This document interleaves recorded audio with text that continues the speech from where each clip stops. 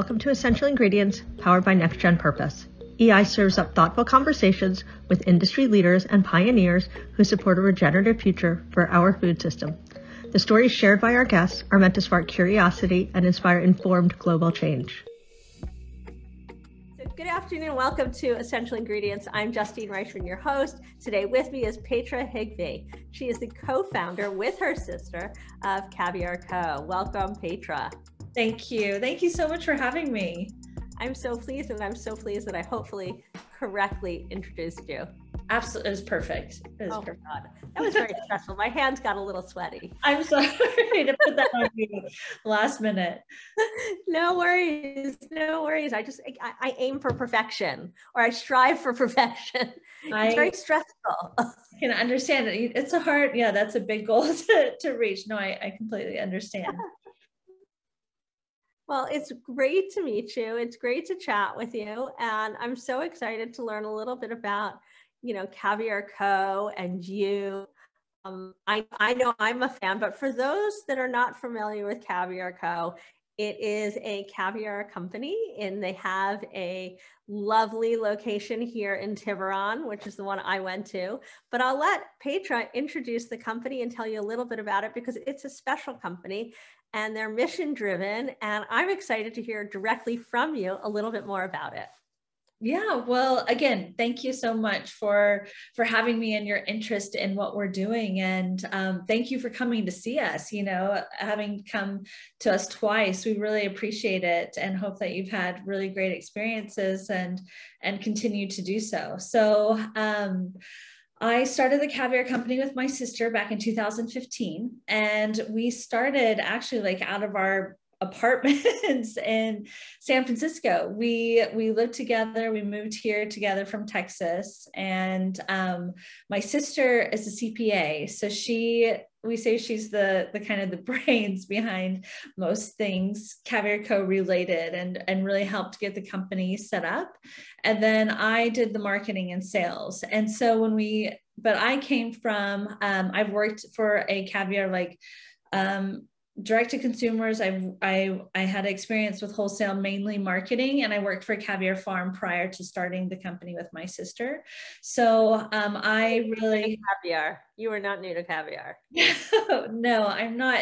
And so many people ask me, how did you get into caviar? And I still don't have a quick answer, because I feel like it just was not something. I did not grow up eating caviar. I'm from West Texas, so we're kind of Where in West Texas where are you from? Texas is a big state. It is. I'm from Lubbock. So where Texas Tech University is. Okay. So, but I kind of grew up as a steak and chicken kind of girl. And, and then I moved out to California, and my mind was completely opened when I would go to the farmer's market and see this beautiful, bright colored produce, these tomatoes that I've never seen so red before. Or, I started eating salad and trying different things and understanding how chefs work and how each ingredient really plays a role in a dish, and really started appreciating chefs and admiring what they do. And I just knew it was something I wanted to be a part of. The hospitality industry is so cool. And, if you think about chefs, they work so hard to develop a dish, from the R&D, sourcing the ingredients, the execution, putting it all together. And then you think about how long it takes for us consumers to eat a dish, right? It's like that, where it's in and it's out. Yeah, exactly. And so I really feel like chefs they really are very selfless individuals, and they do come from a place of nourishment. They want to take care of people. They create these restaurants and these places for people to come in, whether they're celebrating special occasions, whether they're mourning, they're just coming in for a great dinner, they're want to have a great night. They kind of cater to everyone. And so I had to be a part of it. So when was the first time you tried caviar? The first time I tried caviar when I was working for a caviar company, actually. You had never tried caviar before you worked for the Caviar Company. So you got this, or not the Caviar Company, but the first time when you got that job, your first job for a Caviar Company.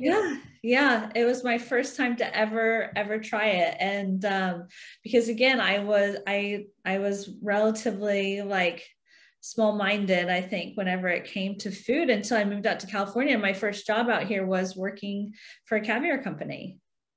I just needed somewhere. So how'd you get a job working for a caviar company knowing nothing about caviar? Such a good, I mean, I came out. I'm not trying to be, you know, I am being blunt, but seriously, how do you sell yourself to get a job? I guess this step in the timeline there is before, when I graduated, I grew up in Lubbock, and then I went to Texas Tech in Lubbock. So by the end of my senior year, by graduation, I was like ready to move and get out of town, and finally brave enough to leave, because I've always been kind of a homebody, and which is funny because now I've been in California for 10 years, but I moved out to Carmel because my aunt was in Carmel, and she's like, hey, just come out here, come check it out with me, hang out with me. Let me see what we can do. Like, let's get you an internship, something fun. I'll reach out to all of my network of friends and see if anyone has anything for you. And she helped me get a internship with Coastal Luxury Management. And they are the company that they put on LA Food and Wine, Pebble Beach Food and Wine. And that's where I got this exposure to all of these chefs. That's where like my whole mind and eyes and heart were opened to hospitality. So I missed a step there in the transition from Lubbock, Texas to California. Got it. So now we connected the dots. Now we know how you got into food, but there's something special about Caviar Co. and how you source your product that makes you different from the rest. Can you talk to us a little bit about that? Yeah, so we really care about like we try to work with farms that only have brood stock, for their own brood stock. For example, the farm that I came from, that I used to work for. Wait, before you get into that, can you tell us, for those listeners or viewers that are watching that don't know what brood stock is, can you let us know what is brood stock? Yeah, of course. So that means that they have their own like females within the farm that they know, that they have raised, that they're under their supervision the whole time, and that they have raised, they take the eggs from them every year through C-section actually, and that's how they create new eggs and new stock to be then harvested, you know, down the line for either meat or for caviar. But everything's been done under the same farm, because there are a lot of caviar farms all around us, actually, all around Sacramento. It's really fascinating because there's a specific species of sturgeon that is native to our backyard, to the bay. It's the white sturgeon. And so there are a lot of white sturgeon farms all around California, or mainly Sacramento. But what a lot of people do is they'll either buy the fish, mature fish, from fish farmers or something like that. But we want to work with, like, specifically with Sterling Caviar, they have their own, like, so they have their own brood stock. So they have these females that every year they take for the spawning, and they fertilize the eggs with sperm from the males in the farm. And I've gotten to be a part of the spawning and the processing and things like that at this farm. But that way it's all been under the same umbrella, right? Like, they know exactly where these eggs are coming from, what their lineage is, and what the diets have been from the you know, from different generations, you know, in the past. And so the flip side of that is, what does the flip side of that look like when people don't do it this way? So a lot of people will take it, like will purchase mature females from caviar farms, and then they process the caviar themselves. Where so there are some producers and purveyors who are known just to buy fish, but they haven't been responsible for the upbringing. They haven't been a part of, like, they don't, of the diet, of the waters, and of the whole story of the fish. And I think it's a lot harder to know exactly what you're getting whenever that's the case. And so the impact then is on the quality of what you're eating, right? Because you can't, it's like, just, it's almost like taking a shortcut, you know, it's like, You want to be able to, I think it's important to see the sturgeon through from start to finish, from when they're hatched, when they're raised throughout their whole life, and then whenever they're processed for caviar. I think it's a whole story, right? You can't just read one chapter out of a book. You read the book from start to finish. Right. And so how did you why was this so important to you? Out of all the things in the world, you got involved in caviar and its story and making sure that people got the best possible caviar, making sure that it was fed properly, that it had the right lifespan. How come that's important to you, and making sure that your customers receive the best possible caviar? I think part of it is that I really do love a challenge. And that's one of the challenges with caviar is, getting that message from the very beginning to the end to the consumer when they're enjoying it on their plate. Is there's so much that happens in between, and so much that consumers don't know about. And even from mislabeling to how the caviar was handled to where the caviar actually came from. Before we started recording, you were talking about Osetra, that you've always loved Osetra. And what's really funny is that Osetra is one of the most coveted species and types of caviar, and people know that now. So these purveyors know that. You'll see that word really overused. For example, if you look on a label and you see Siberian Osetra, there's actually no such thing. It's either a Siberian sturgeon or it's an Osetra sturgeon. And it's like calling, I say it's like calling a Labrador a boxer, right? You have your Labrador and you have your boxer, but you don't have a Labrador boxer. And, but because people know about Osetra and it being one of the kind of original Caspian caviars, they just tack the word on, and there are no repercussions really for doing that. And so that's why we get really excited to what we do, because we focus, of course we want caviar to be approachable, but that's what every caviar company these days says. We're making caviar more approachable, more of an everyday indulgence. And that's great. We're totally on board with that. We want to do that too, because it is something that can be, more in the wine category, to where you just open up a bottle of wine, and it's the same thing. If a jar of caviar can actually go just as far as a bottle of wine and cost you just the same. But how are you supposed to know what to open unless you're educated on it? And that's where a lot more people are educated on wine than they are in caviar. They can talk about, oh, well, I prefer Pinot Noir to Cabernet. Okay, so well, how can we get people to say, oh, I actually prefer Hackleback to white sturgeon? Because we need to educate them on it. So that way they know what their preferences are and what the characteristics are to look for whenever they're buying. And then, but not only for their preference, but also for holding caviar companies accountable to be able to open up a jar of caviar and be like, these eggs are really, really small and they're really dark. There's no way that this is a white sturgeon, or there's no way that this is Kaluga hybrid. There's something fishy going on around here without no pun intended. Yeah. So what's the easiest way for a beginner that wants to learn about caviar to understand or take their first steps or entree into starting to understand the differences in caviar? So I think you always, for me, one thing that I also love about our company is that we do these flights, right? We do, whether it's in a gift set online that we're shipping across the country, or we do virtual caviar classes that we started doing during COVID and we've continued to do, because you kind of have to have a point of reference, right? Because when my sister and I first started our company, of course, it was all we were talking about, oh, we're starting a caviar company. And the common, everyone would say, I love caviar. And we're these caviar nerds that you were like, oh, what's your favorite? Let's talk about it. Where are you getting your caviar from? What state's it coming from? What country, whatever. And they're like, I just like caviar, was the answer. I don't know, caviar.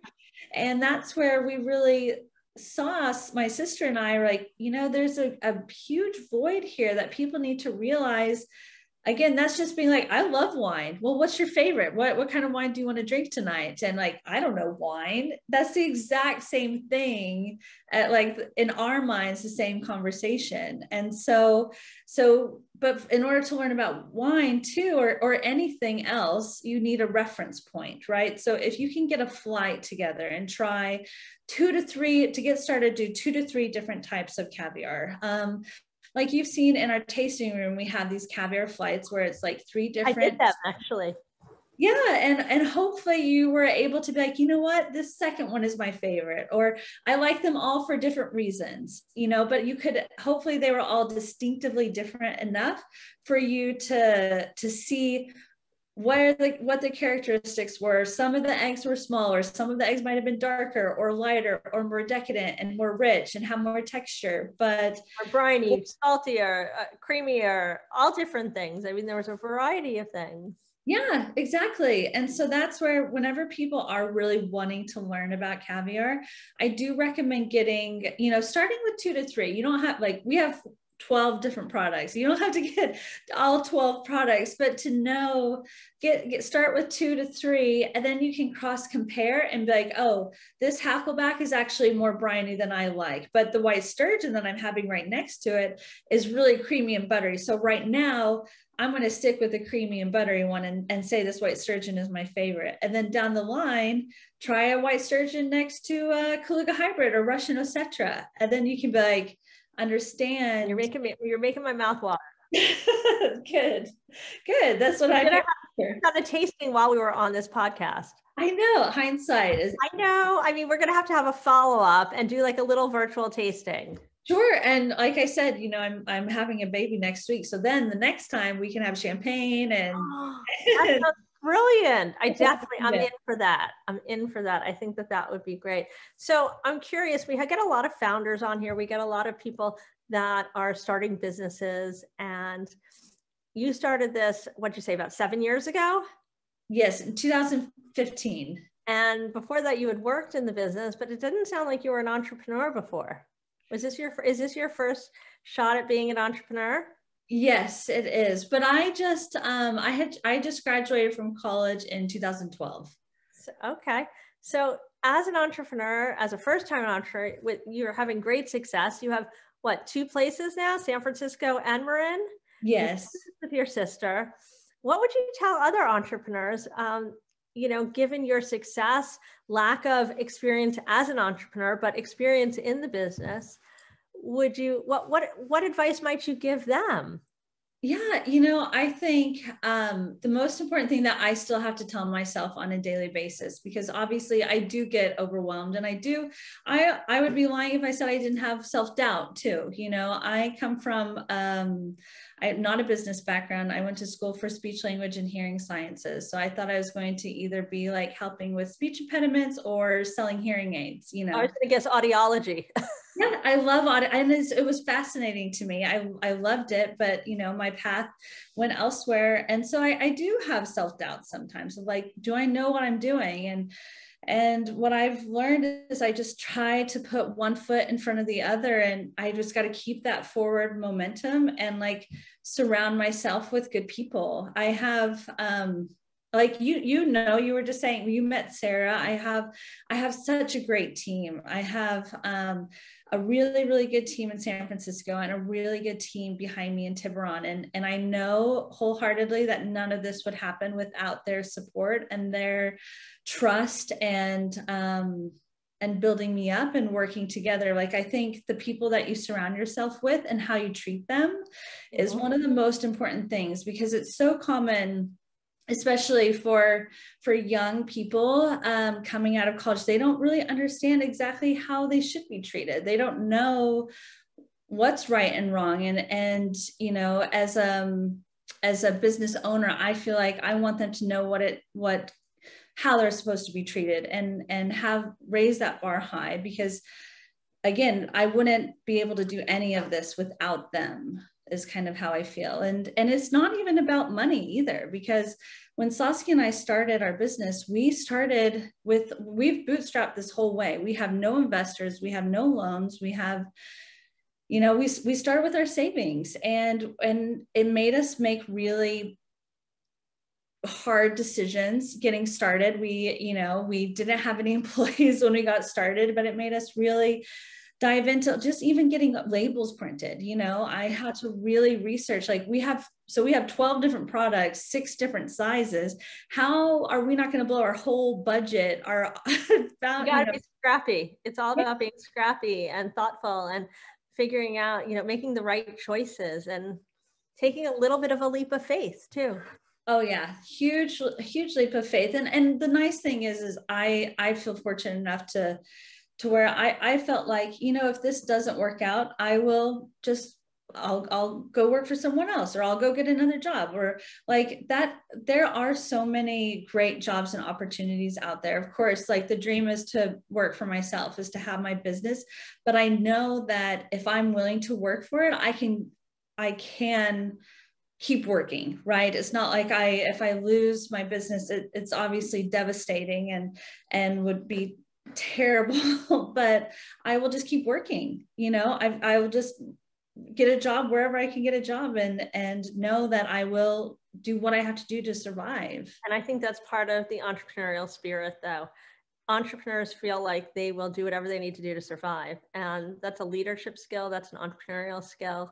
And I don't think that everyone has that drive in them. And that's okay. Not everybody needs to have that drive, but that really is a drive I see within entrepreneurs, because you can't be an entrepreneur if you're not willing to put it all on the line. You're not willing to do it yourself. You're not willing to fix it and make it happen and figure it out, and surround yourself with the people that can help you do it, and roll up your sleeves and just work really hard.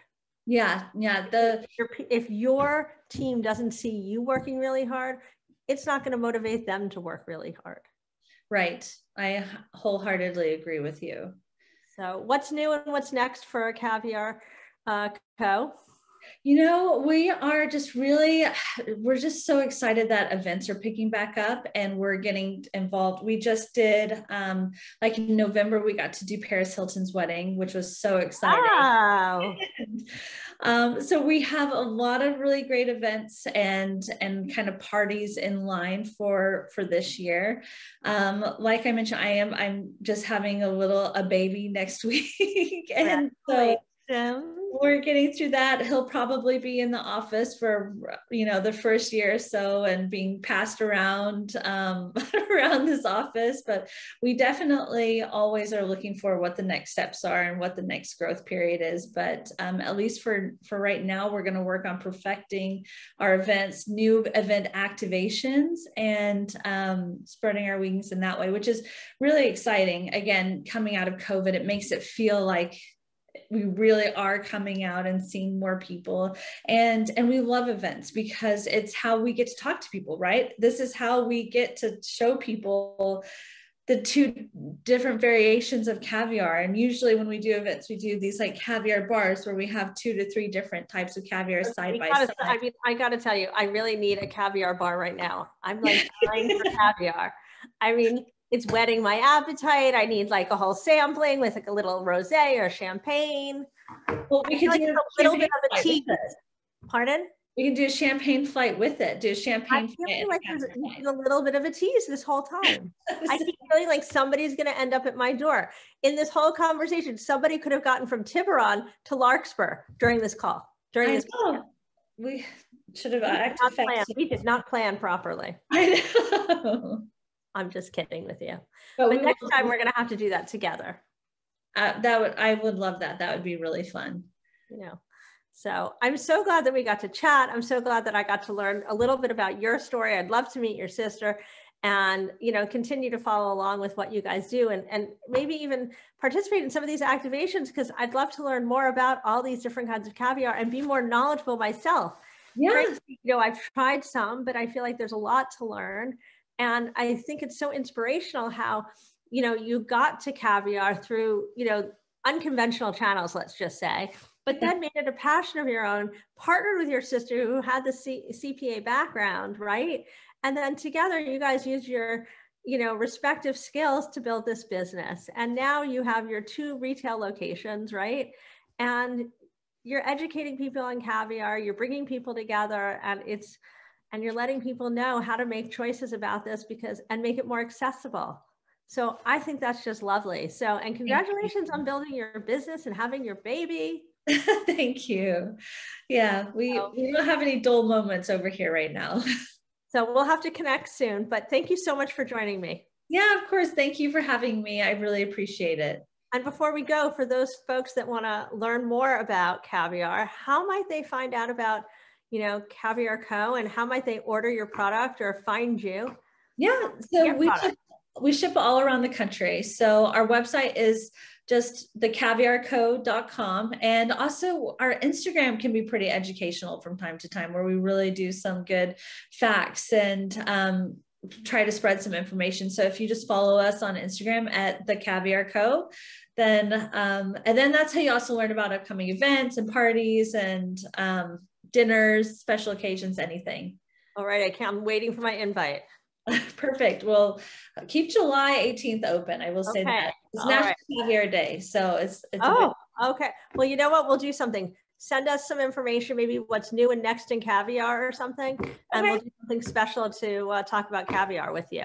Well, that would be great. Thank you. All righty. So much information. So great to share your story. Thanks again for joining us. Thank you. I really appreciate it. Have a great rest of your day. Happy Monday. All righty. Thanks again. To learn more about these episodes and access show notes, go to nextgenpurpose.com and choose podcast. If you like this episode, head to Apple Podcasts or your favorite platform to subscribe and leave us a review. Visit the Next Gen Purpose YouTube channel to subscribe to our EI videocast and give this episode a like while you're there. Follow us on Instagram and LinkedIn at Next Gen Purpose, and connect with me on LinkedIn or Instagram at Justine_Reichman. Thanks for joining us.